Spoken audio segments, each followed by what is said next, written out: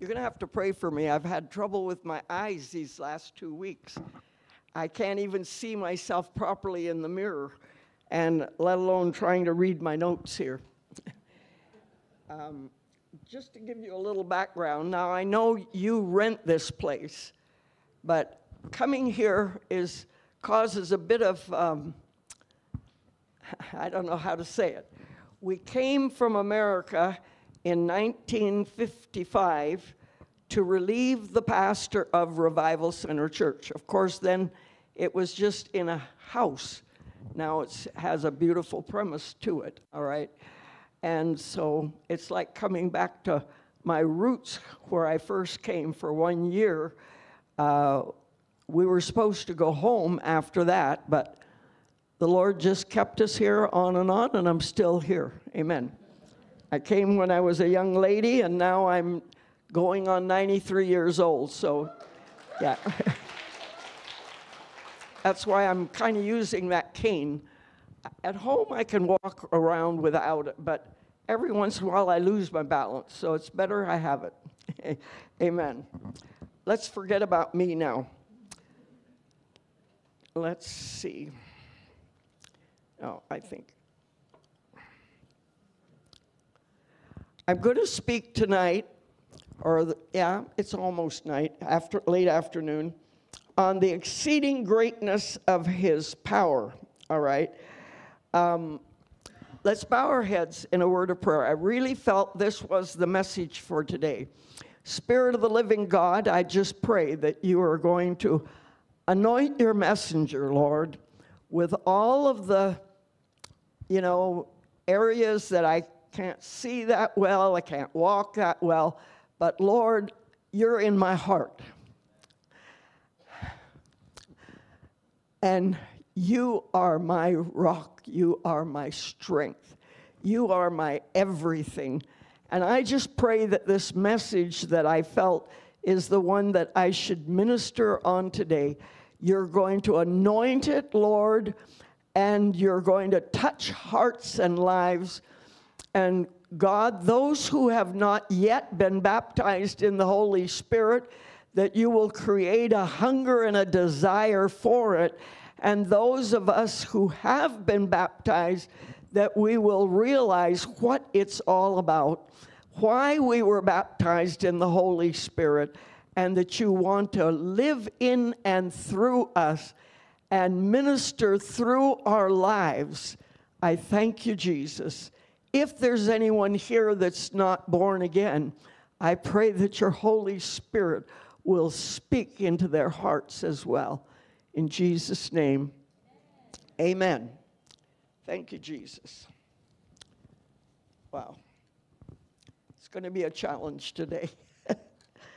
Thank you, Lord. Let's just try.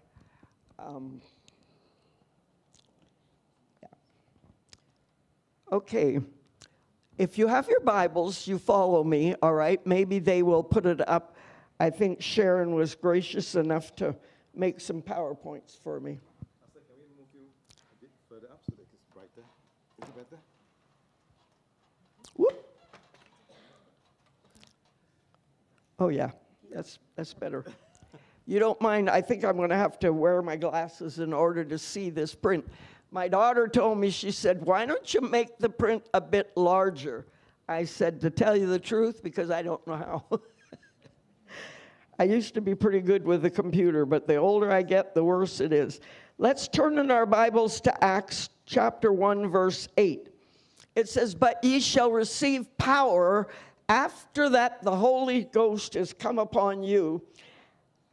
All right, so as you can see, I'm going to talk to you about the power that we receive after the Holy Ghost comes. Now, I'm just going to talk a little bit for a moment. There are two kinds of power, all right? There's one power that you receive when you get born again. That's exousia power. That means power, the privilege of becoming a child of God. That comes on you when you get born again. But you're not, some people believe it, but I pray none of you believe this. Some people believe when you're Born again, you're automatically filled with the Holy Spirit. No such thing. If he came on you, he would have to judge you because you were a sinner. See, he saves you first. He applies the blood of Jesus first and gives you that marvelous privilege of being a child of God. Amen. Then he says, I don't expect you to live this life on your own, trusting in your own strength. I'm going to give you my precious Holy Spirit. He will come into you and abide in you and live through you.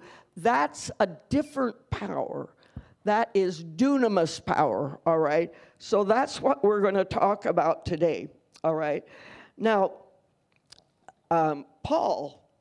St. Paul, all right, he prays that we will receive the spirit of revelation.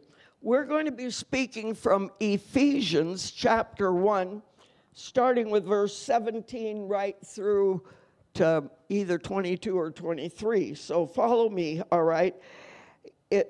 Verse 17 says, this is Paul praying, that the God of our Lord Jesus Christ, the Father of glory, may give unto you the spirit of wisdom and revelation in the knowledge of him. All right? God is a spirit. And as a spirit, we cannot know him any other way. You can't know him with head knowledge, all right? You can know about God, but if you want to really know God, he has to be revealed to your spirit, all right? He is a spirit. When you're born again, before we're born again, the Bible says we're dead in trespasses and sins, right? You're dead, there's nothing you can do about it. You're just dead, and there's really no way of communicating. But once you accept the Lord, he puts you into Jesus Christ. He creates you a new creature.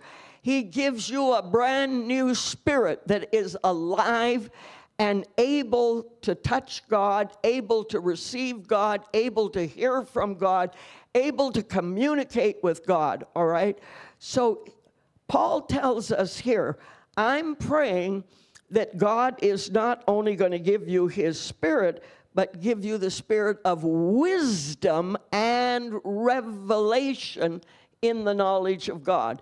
So God reveals himself to us through our spirit man, all right? And it says wisdom. Now, you might wonder why. I did. That's how come I know why.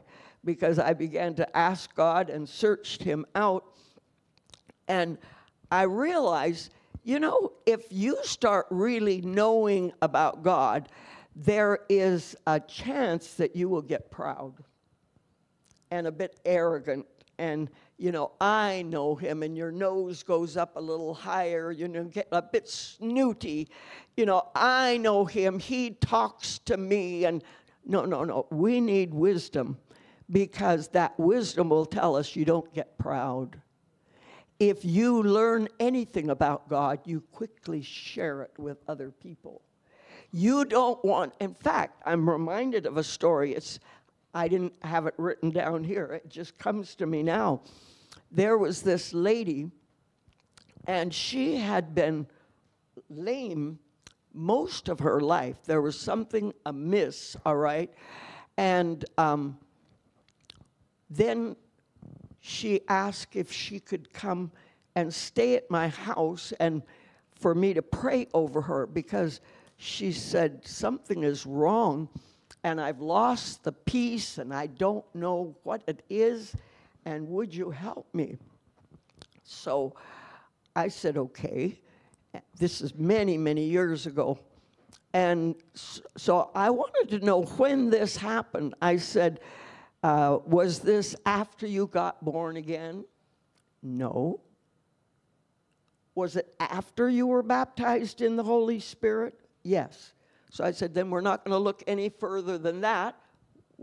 When you were baptized in the Holy Spirit, you had peace, you had joy.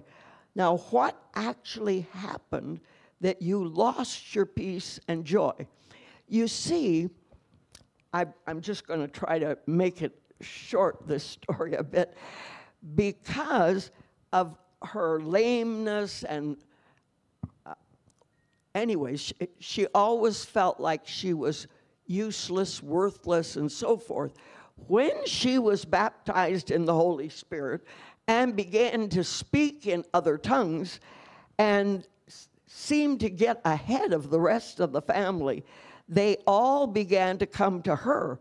Pray for us. Help us in this. How they would bring their prayer request to her. She seemed to know God more than the others. And she was very happy because suddenly she had a position in the family that she never had before. And then her sister-in-law, who used to come to her for prayers a lot, said to her one day, I want you to help me pray. I want to receive the baptism of the Holy Spirit just like you have. And she realized it was from that moment she lost her peace because she wasn't happy at all. She didn't want her to get the baptism of the Spirit because then she would lose that place of, being lifted up. This is why Paul says we need wisdom to know how to behave, to realize nothing we have is of ourselves. It's of God and God alone. Isn't that right? And once we realize that, then as God begins to give us revelations, we won't get puffed up and proud about it, all right? So it cannot be mere head knowledge. To really know him, he has to be revealed in our spirits, all right? It says in verse 18, the eyes of your understanding being enlightened, all right? So I see there, what does it mean, the eyes of our understanding? It's talking about spiritual understanding. When Jesus, 1 John 5:20 actually tells us this, when the Son of God comes into our heart, he gives us an understanding, all right? The moment you're born again, you have spiritual understanding. Your spiritual eyes are now opened up. So it says here, the eyes of your understanding, meaning your spiritual understanding, being enlightened. Not, you don't get it all at one time. It's a gradual thing. You get to know him more and more. I want to tell you, I might be old and shaky and that, but I know the Lord more now than I did when I was young. A lot more, a lot more. He has been revealing himself slowly but slowly, revealing to me my hidden faults, slowly but slowly, helping me to get rid of things that I didn't even realize I had. This is what he comes into us for, friends. He doesn't just come into us to speak in tongues. He comes in us to empower us. And so it says here that you might know the exceeding greatness of his power to usward who believe, all right? That's verse 19, that we might know the exceeding greatness of his power, this dunamis power, all right? And I'm going to tell you a little bit about this power, all right? This verse tells us when we operate in faith, when faith arises in us, then God takes whatever it is, that situation, and he does something into that situation, all right? There's a lot of things we know about God that we don't know in practicality. We don't know it actually to see it in front of our eyes. But he is in us. Whoever has been baptized in the Holy Spirit, this dunamis power is in us to do miracles that we couldn't do on our own, all right? The first thing I want you to realize, it comes from this Greek word, all right, meaning force or energy, all right? In fact, the word dynamite in English comes from that word dunamis, all right? So it's explosive power or energy, all right? I'm going to give you a mini illustration here. You know, actually, I don't know what it looks like, but I've read about it. A stick of dynamite is very small. It's very small, all right? And it might look insignificant, but if you light that wick on that stick of dynamite, all right, as suddenly, I tell you, it can literally explode a mountain of stone, all right, and break it into tiny pieces, all right? That's exactly what God can do in and through us. You will be shocked at how God can use you if you will only believe that you can be used. There's a lot of people, oh, I'm not a preacher. Oh, I'm not a teacher. Oh, I'm not this, I'm not that, so I can't do it. If you're filled with the Holy Spirit, you have this dunamis, explosive power in you that can literally break the hold of Satan. I'm going to tell you a story that I just read today. All right. Do I have to stick to my time? Thank you. If you want to leave anytime, you can get up and you can leave. All right. Because I really want this message to go forth. But it was about Smith Wigglesworth. He's one of my favorite men that I read about, you know. Not so much now as in my younger days. I had so many things about him, but this, I saw it early this morning, and I read this story. He said, I was in an afternoon service, and he said, quite a few people got healed. And then most of them had gone, and I saw a young man over there, so I figured he's hanging around, he wants to have a word with me. So he went over to him and he said, may I help you? Do you have a need, young man? And he said, yes. He said, I really would like you to pray for me. And Wigglesworth said, what do you want me to pray about? He said, can't you smell it? He said, I have been thrown out of 3 hospitals. They don't want me there. And he had been living a life that wasn't a clean life, and he had broken out all over his body, all right? And so Wigglesworth asked him, do you know Jesus? Have you been born again? Have you accepted Jesus? He said, no, I don't. But I really would like to be healed if you will help me. And Wigglesworth said, fine. He put one hand on his head, one hand on his stomach, and in the name of Jesus, he rebuked and cursed that thing that was in him that had been caused by a lifestyle of sin. He cursed it and commanded it to leave him, and this young man went like this, and he said, "Ooh, I'm healed, I'm healed." And Wigglesworth said, "And how did you get healed?" He said, "By your prayer." He said, "No, no, no." He said, "Jesus healed you." And he said, "Jesus? You mean he's here? You mean that was him, that warmth that went through my whole body?" And he cried out, "Jesus, save me, save me." And he went away from there, not only healed, but born again. I'm telling you, that man, I'm talking about Wigglesworth, was full of the Holy Ghost. And the Holy Ghost is the same Holy Ghost that's in you and in me. It's because we keep looking at ourselves and we think that I can't do that. I can't do this. I can't do the other thing. But I'm here to tell you the Holy Ghost is in us, and if he leads you to do something or say something, he will back it up, and he will do it in and through you. Amen. And today I pray that you open your heart to this word and realize God wants to use you right where you are amongst the people that you know. You don't have to have any kind of degree. You don't have to go to Bible school. You don't have to do those things. If you are baptized in the Holy Ghost, He wants you to know the exceeding greatness of the power that is released to you or me at any given situation when faith is released, all right? So Jesus.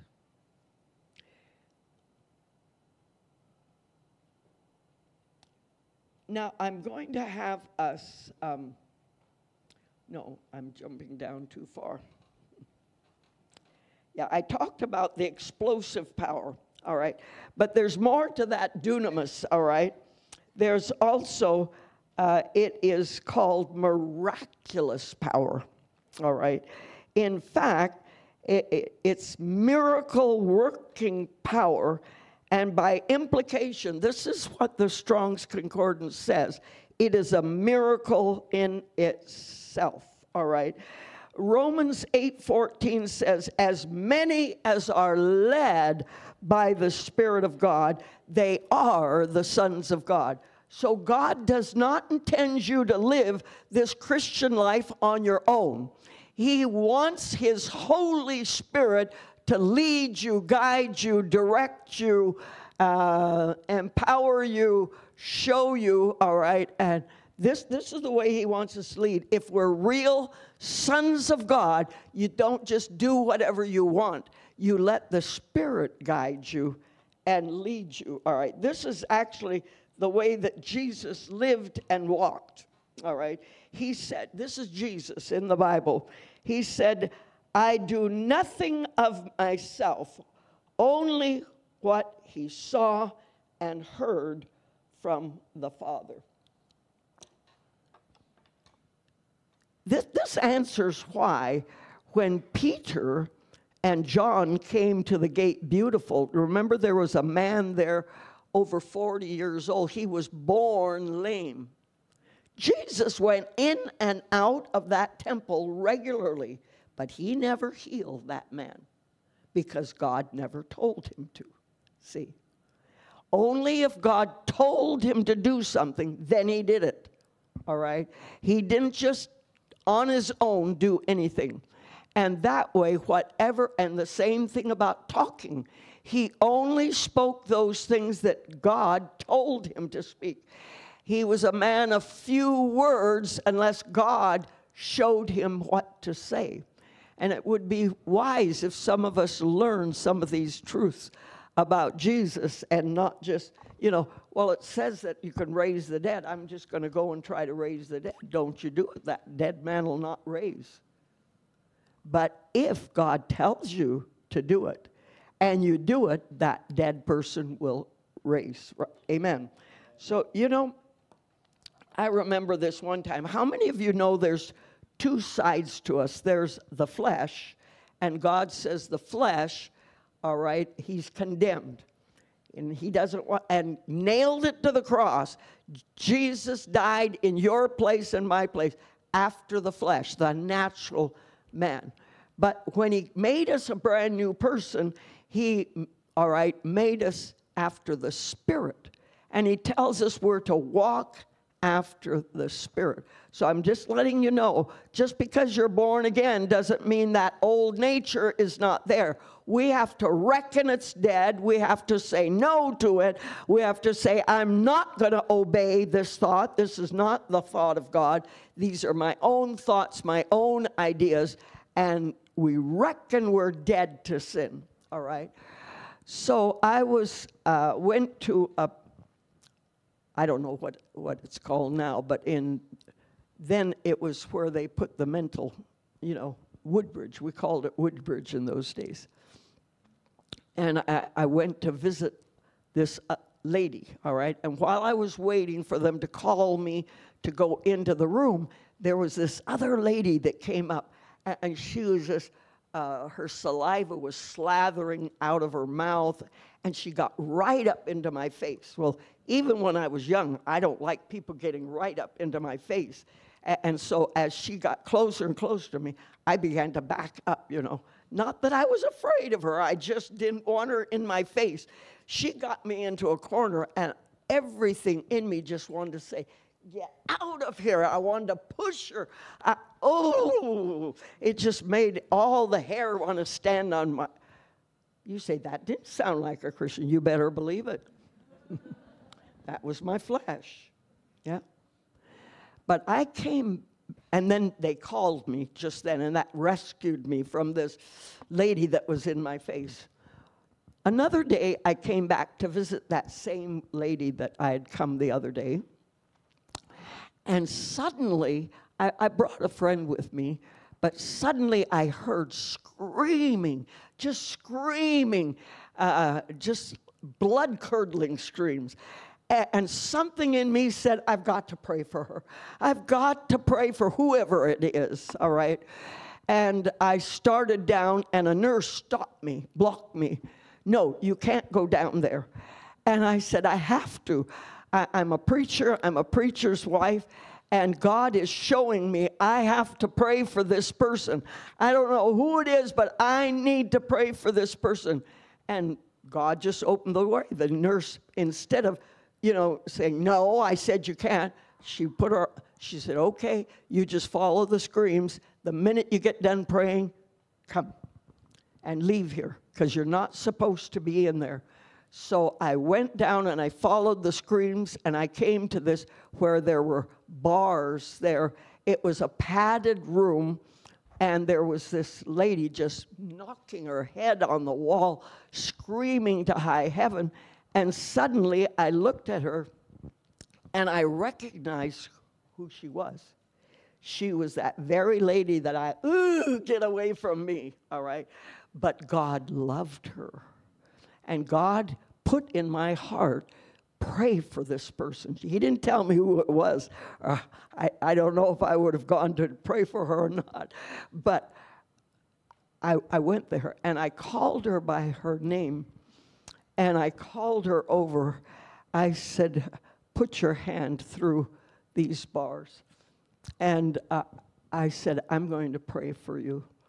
And she did, and I prayed for her, and I asked, I don't know what I said, no use trying to remember, it was years and years ago.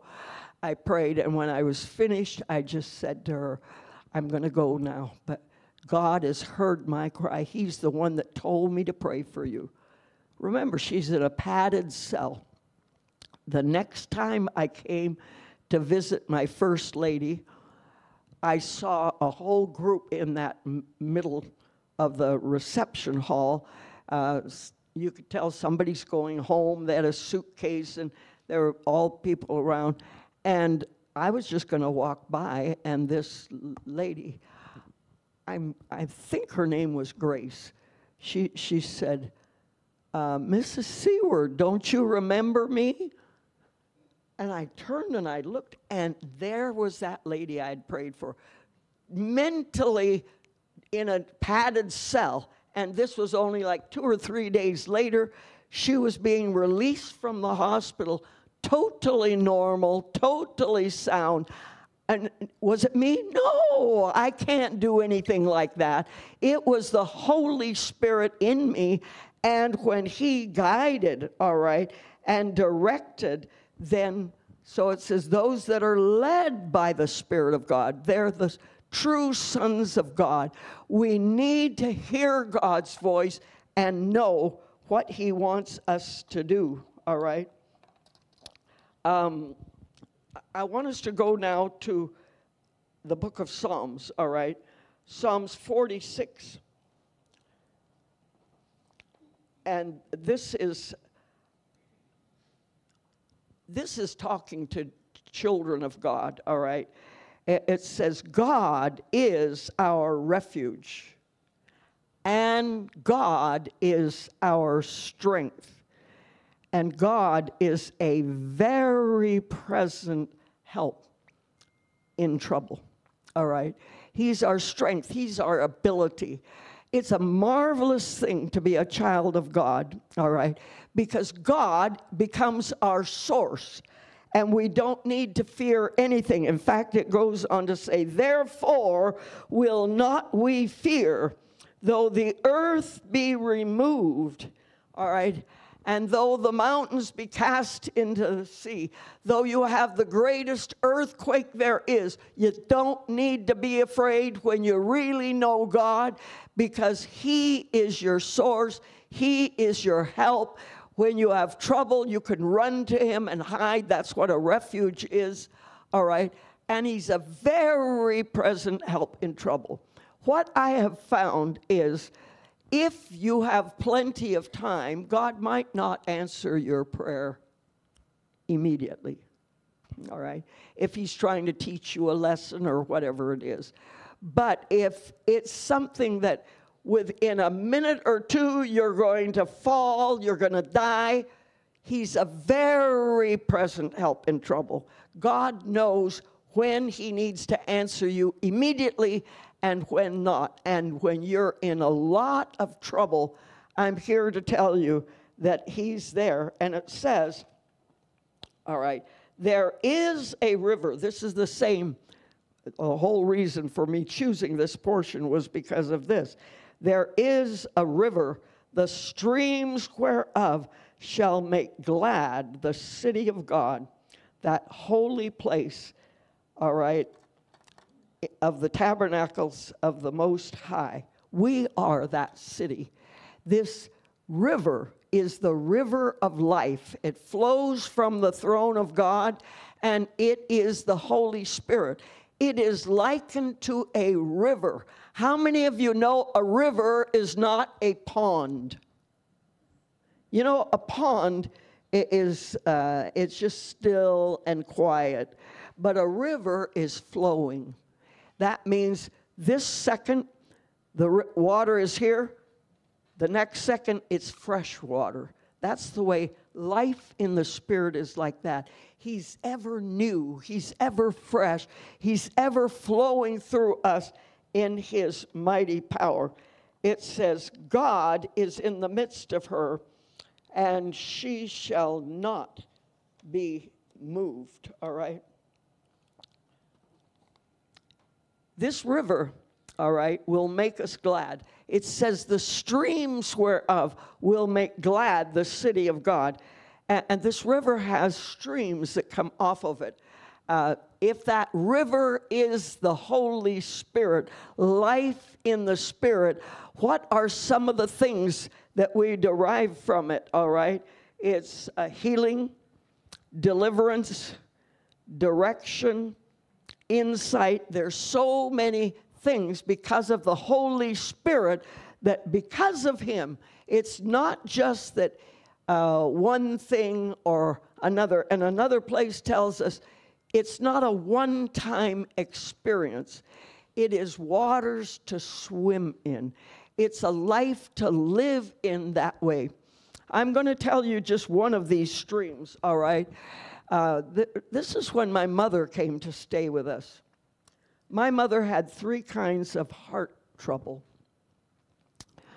And one of them was a blood clot that was going through her body. And we had been told, because my uncle was a doctor and others, they had said that, you know, if that hits her brain, she's going to lose it all. If it hits this place, that place. It was pretty bad. And when my mother would have a heart attack, she would be like 6 weeks getting well, all right? So one day I was at home alone with my mother. Now, I'm saved, and I was baptized in the Holy Spirit ever since I was maybe 13 years old, all right? So it isn't that I didn't know about the Holy Spirit, but I was more fleshly than I was spiritual, I think. And so suddenly in front of me, I saw her just, you know, kind of collapse. And I recognized she was having a heart attack. Usually my husband was there and he would know what to do. I I just went to pieces. I started fanning her, trying to get air into her, and all the time I'm crying, Jesus, help me, oh God, I don't know what to do. I don't want her to die in front of me. I was almost berserk. And suddenly, the Holy Spirit came upon me. Now, he was in me all the time. As I'm crying out to God in my total dependence on him. I don't know what to do. I don't know how to do. You got to help me. You got to help me. The only way was through the Holy Spirit. And he rose up within me. He came upon me, and suddenly, instead of a screaming Mimi, I stood up. I felt this strength. I put my finger under her nose, and I began to pray in tongues. Don't ask me what I prayed. It sounded like an anti-aircraft gun. Da, da, da, da, da, da, da, da, da, da, da. I don't know what the words were that came out, but as I'm doing that, suddenly she just went, and she was 100% okay. Yes, you can give the Lord.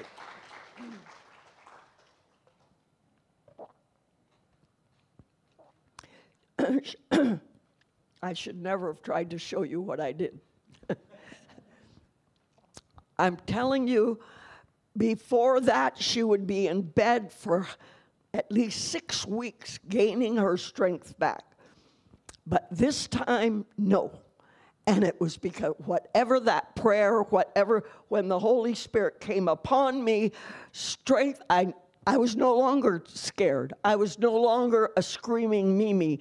When his Spirit came upon me, I dared to just speak into that situation, and she was totally healed. Before World War II started out, well, actually, anyways, let's not go into history. The ship was called the Mariposa, and all of the Americans had been told and advised, get out of Peking, get out of China, because we will not be responsible for what happens to you. And so my mother and father, they had been, packing, trying to get our things in order for us to go. I was just a little girl at that time. And separately, God spoke through the Holy Spirit to my father and said, you're not to go. And my mother, the same.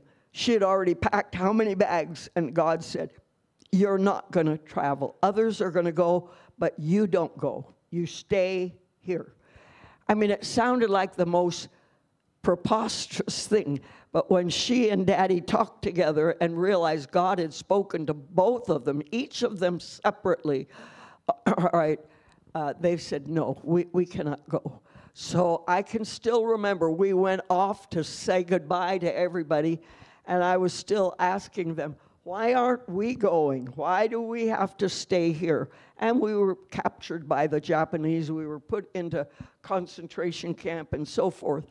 But when we were, just before we were taken away to the concentration camp, the Chinese Christians, many of them were new believers, and that when they came, and they were, because the Japanese planes were flying over, and they had all come to the church and were on the back porch of, we lived above the church. And they said to my mother, we said, if the Hansons leave, then we know their God isn't who they're claiming their God is, and we're not going to keep serving him. If they stay, then we know that they trust in their God. Now, who else knew that they were saying that? But God knew it, and God, through the Spirit, told my parents, don't go, don't go. So what I'm trying to tell you is we need to be guided by the Holy Spirit. We need to be led by the Holy Spirit. After Jesus died and rose from the dead, all right, In Luke 24:49, he appeared to his disciples and he said, "Behold, I send the promise of my Father upon you." All right, that's the baptism of the Spirit. That is the promise of the Father. "But tarry ye in the city of Jerusalem until you be endued or clothed upon with power from on high." All right. God knew we cannot live this Christian life on our own strength, on our own ability, and really produce what God is wanting to produce through you and me. When he saves you and saves me, fills us with his Holy Spirit, he is wanting us to demonstrate his life, his power to other people, all right? It's not just do this, don't do this, and go to church. That's not what it's all about. It is living the life, all right? And so I'm going to go back again to that Ephesians where we stopped, all right? We're going to pick up there.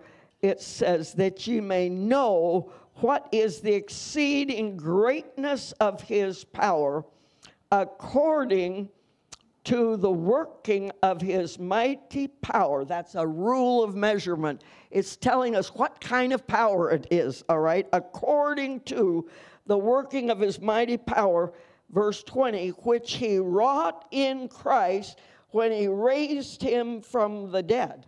So it's resurrection power that he's talking about. You know, Jesus was dead 3 days and 3 nights. He wasn't just, you know, like some people think, he fainted for a day or, a few moments. No. That is not real death. 3 days and 3 nights, he was dead.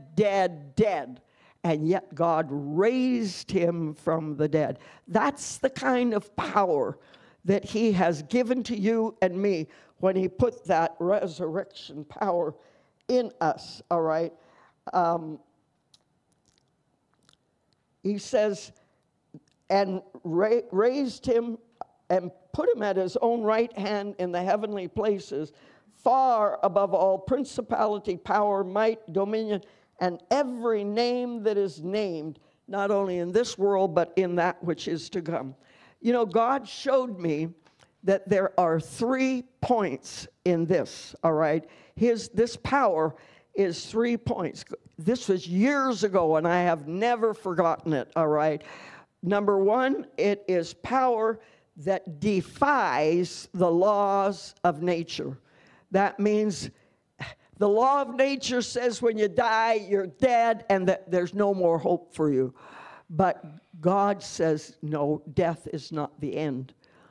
God has resurrection power where he can raise them. The second thing is, it is power that, defies the edicts and the, verdicts of men, all right? And then last but not least, the power and authority of demons, all right? I'm just going to give you a story for each of these, and then we're going to wrap this thing up, all right? This power that we receive when you receive the Holy Spirit, the sign that you have received the Holy Spirit is God takes your tongue, which the Bible tells us is the most unruly member of our body, and yet he takes that tongue and uses it for his glory and baptizes you with the Holy Ghost and with fire that will destroy the fire of the demonic realm on your tongue. All right. The tongue is one of the worst members. Every kind of animal and beast has been tamed, but the tongue can no man tame. That's what my Bible says. All right. But the Holy Ghost, when he comes on you, takes that tongue of yours and begins to form words and speaks through you. You don't understand what he says, but just like when I was praying over my mother, it worked. Whether I understood it or whether I didn't, it brought forth the goods. Amen. So the first thing is God's power defies all the laws of nature, all right? And I remember this one time when we were having a tent meeting. And after the tent meeting was over, we were going to take everything down. It had been raining, and so there were puddles of water inside of the tent. People had already gone back. And suddenly we heard people say, something happened to Edward, something happened to Edward. And I was inside of the house already packing my bags because we were going to leave that very night and take the kids back again to Singapore. And something happened to Edward. Well, I didn't know what it was. I wasn't sure, but what had happened was he wanted to be helpful. He was a school teacher, and he stayed behind to help take things down. He was standing in a water, all right, and he pulled the plug, not realizing that it had never been taken apart in the house. That's where the mains were. And when he did, you know, that three-pronged plug came and just landed here, and automatically his arm flexed, which pushed it into him, and, you know, the power was just going into him, and he fell down. He was standing in water besides. My husband was in that tent, and he ran over when he heard them say something happened to Edward, not knowing what he had done, and he reached forth.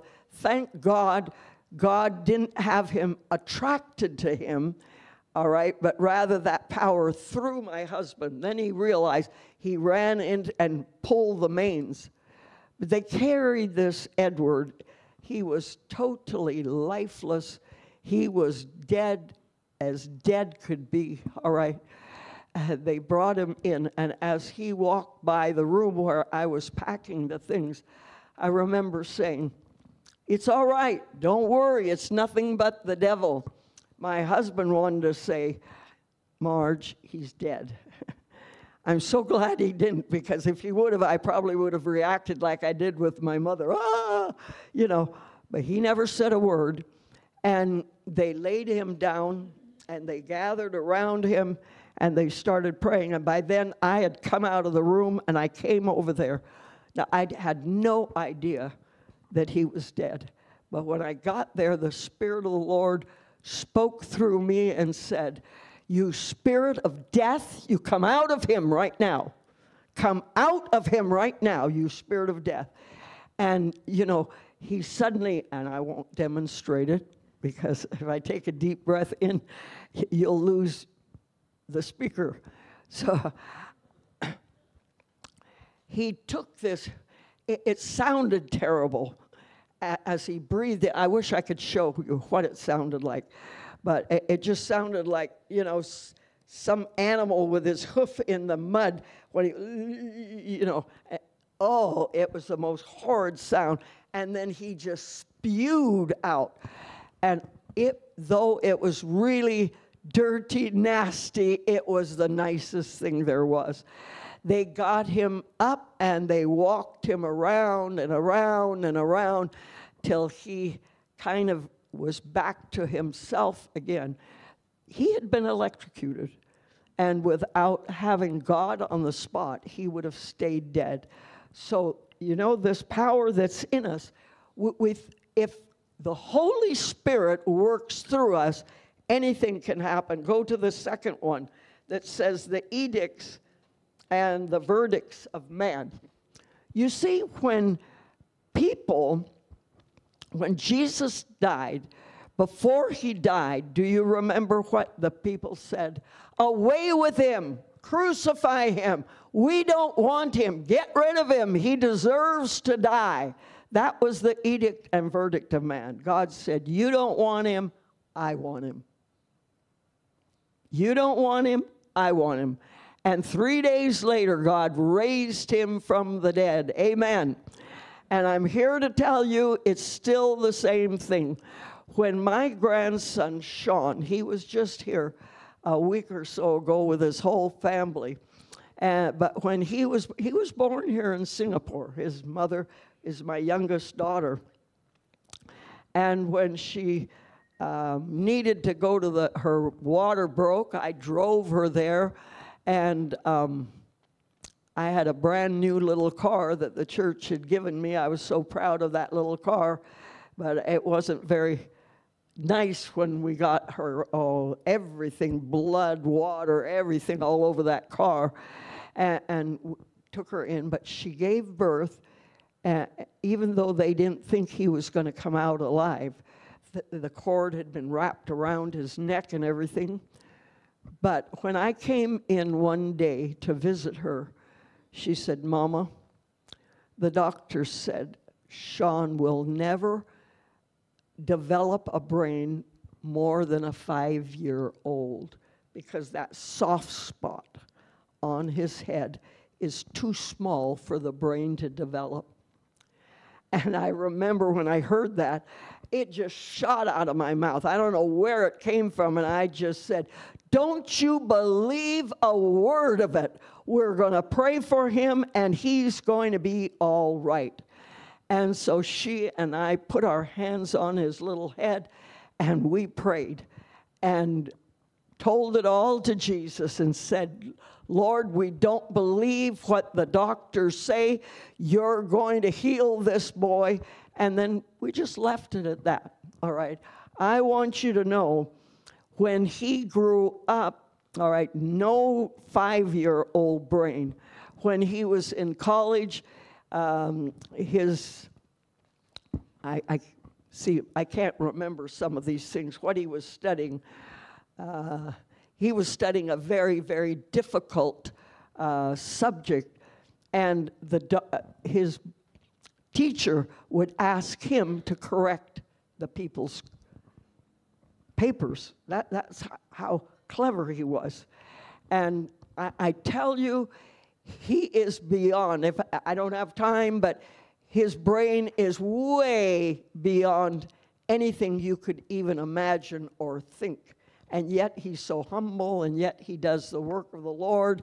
He preaches, he loves God, and so forth. I'm here to tell you, God's power and God's Spirit can bring forth things that man says it can't be done, but God can do it, all right? And last but not least, that last thing is, all right, far above all principality, power, might, and dominion, all right? I remember one time when I went to Australia, and after I had preached in the church, somebody asked me, "Would you go and pray for a friend's daughter?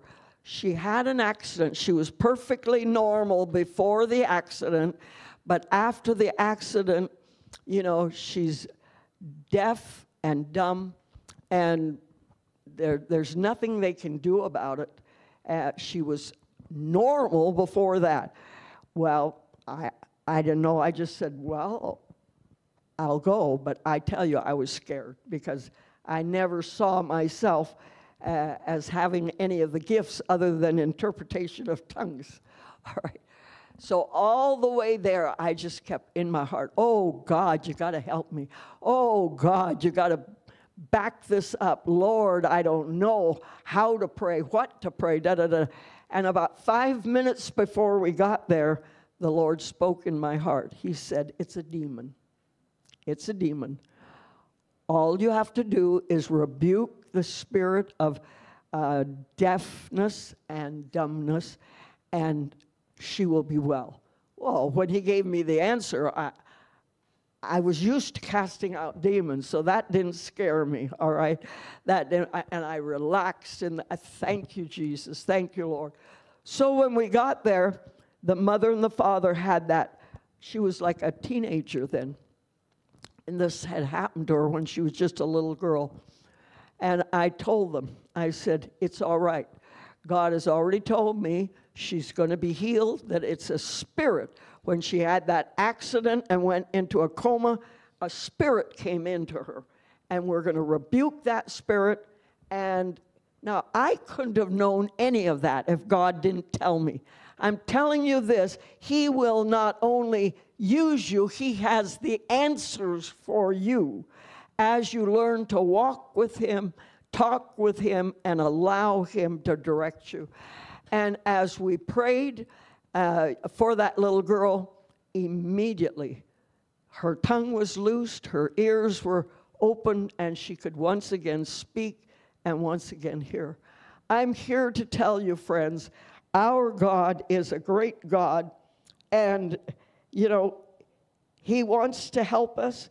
It says in Ephesians 3:20, now unto him that is able to do exceeding abundantly above all that we ask or think, according to the power, the dunamis power that worketh in us. Friends, I asked the question earlier, why do we have fear? Because we focus on the situation. When we focus on him, he is able to do exceeding abundantly above all that we could ask or think. He wants to help us. I'm going to close with one last story. It's not my story, but it is a true story. It has been recorded many, many times. There was a man, he was a Pentecostal man. I'm not going to name his name, but he was used mightily in healing, all right? And this lady had a boy, a little boy that was born to her, and that little boy had 26 different ailments, all right? He was blind, he was deaf, he couldn't hear, he didn't have feet, just 2 stumps. Those are just some of the things, all right, that he didn't have. He didn't have proper genitals. I mean, 26 different things that he didn't have. And this mother took the only thing she had left and drove this little boy and her to the place where this evangelist was preaching in a tent. And I read it, first of all, out of Hagin's, an excerpt out of Hagin's book. And he said they took up an offering. She only had $20 left, and she took that $20 and she gave it in that offering. How she expected to get home, I don't know, but she was wanting her child to be healed, and she didn't want anything to stop. You know what the Lord did? He gave that preacher up on the pulpit.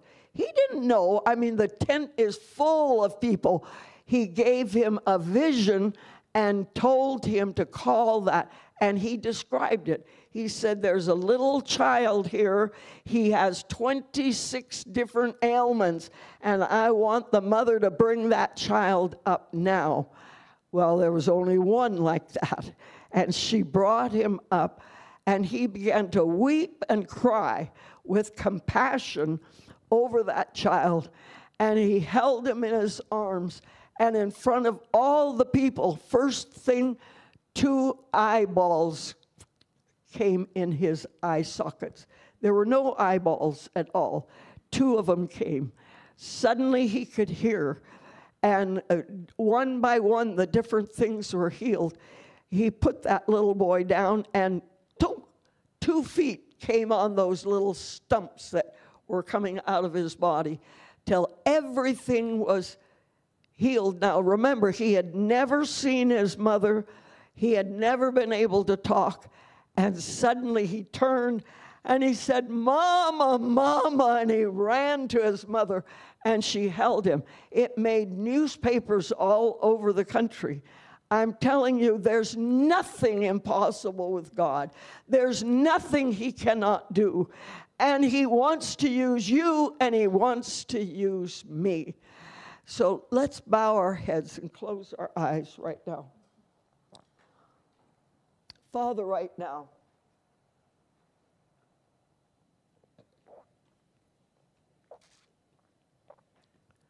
I thank you, Lord, for each and every person that is here. I thank you, Lord, for what they've heard. And I pray right now that you're going to speak to hearts. Lord, we're not here just to make it to heaven. We're not here just to make it easy for ourselves. We're here to demonstrate the power of God.